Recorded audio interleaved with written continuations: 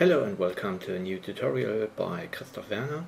Today I will show you how to import an alpha channel or an alpha channel map into 3D code.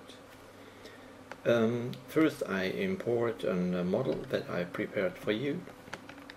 The model have a 1K map, and I use here the no center snap to import the model. I use it every time for everyone who don't know what this means. No center snap means 3D code takes the center of your model to place it into the center of your scene. If you don't check the box here, 3D code will take your model and calculate the center of the whole model and take it to place it into the scene. And in the most cases you don't need, or you are not willing to import to do a new center. You just want to import your model with the center that is saved in the model. Anyway, I import my model. As you can see, it's a flower, and the flickering here is because I'm using the mode view and smooth shade, and in the smooth shade mode 3D code is not supporting backface culling. When you switch to the render tab, there you can see backface culling is working very nice and very well, and you can see how the models look like. Okay, now we have this model that was prepared from somebody else, and you as a texture artist have to change the texture. And I have prepared a texture too. I will import the texture. It's a diffuse map that I've used here. Open, and now you can see here's the diffuse texture of the flower. It's very nice and it looks good. I can show it to you again. This here is a page that I am using currently. But actually there is another texture that represents the alpha channel of this flower. So my flower is not this low poly, or it looks like not low poly, because actually there is an alpha channel that cut out the corners here of the polys. I show you the alpha channel. It's this map here, and here you can see my flower borders are a little bit painted and nice, and is used for the game. So how to import the alpha channel into 3D code to get the right version? Actually you do and import textures by using the main menu, textures, import, diffuse map, specular map or other maps. But as you can see, 3D code is not supporting the import of alpha channels or alpha maps. But you can do this by a workaround, and I show you now how it works. You go to the edit menu and sync layer, or sync the layer with the external editor you are using. My external editor is Photoshop. Sync layers with external editor means the page here, the diffuse page I have imported, will be loaded into Photoshop, and there I can work with this layer. Okay, I do it here now and use this function. Now you can see this is my texture here, and it represents the layer I have imported here. Here is the layer, and I can see the layer now here. Sometimes there is a small bug currently in the 3D code version. If you are using this function the first time after importing a texture and make some changes, save them, the changes will be sometimes not taken. In this case the changes was taken, but it can be happen that your changes will not be taken. So I make undo now, save it again, and the changes will be taken to the flower. Okay, back to the alpha problem. When you are in Photoshop and you have your layer, you need to import your alpha channel bitmap into Photoshop. I do this by switching to the alpha channel. Oops, here it is.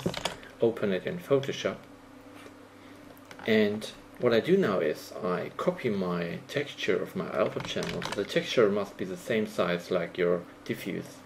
I copy it into my memory, and there in my diffuse layer I open a new alpha channel. There I copy my alpha channel texture into it, and now I have my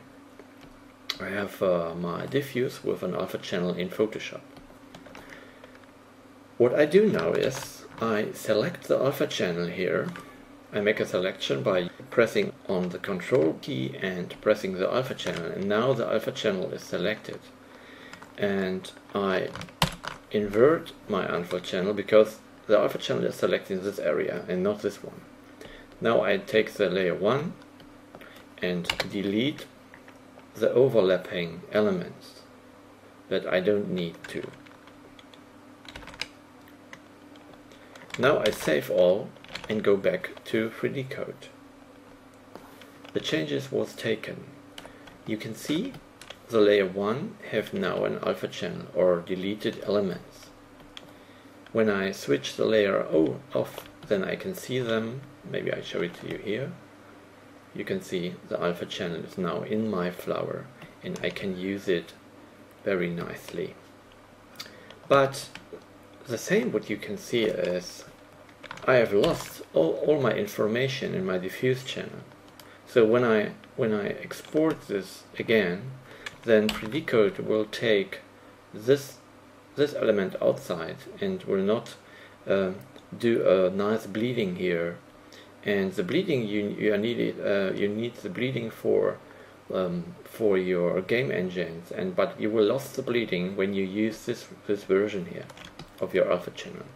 So what I do now is I go back to Photoshop and I do undo to take the same the version before, and now I save the diffuse, and the diffuse is back in the version before.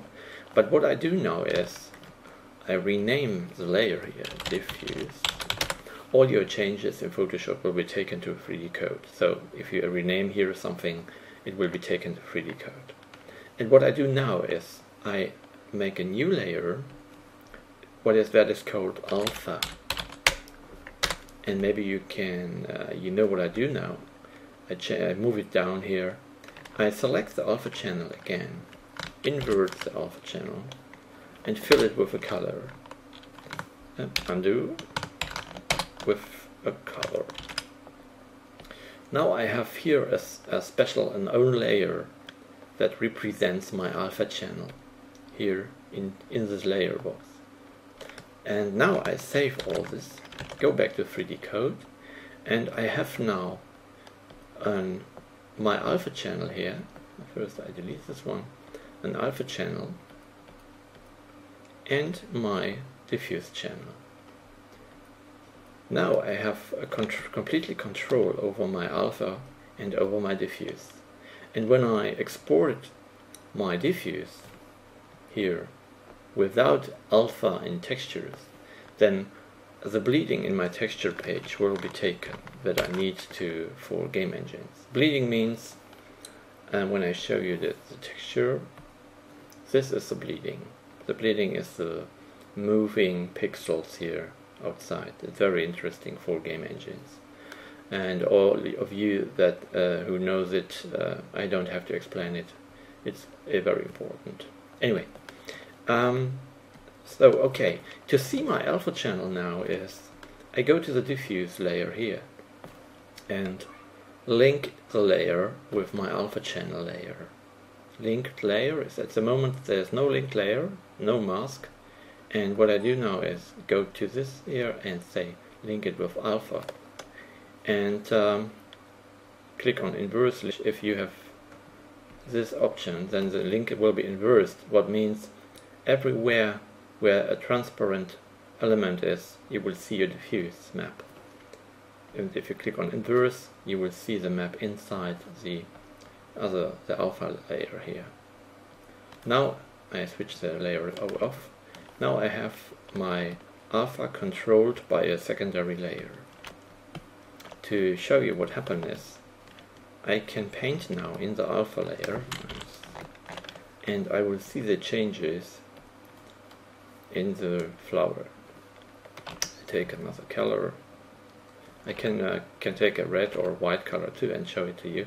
Now I paint here, and you can see the diffuse can be seen here in these areas, because this layer, the diffuse layer, is linked with the alpha channel layer. And now if I want, I could fill my complete alpha channel layer with a, I don't know, white color.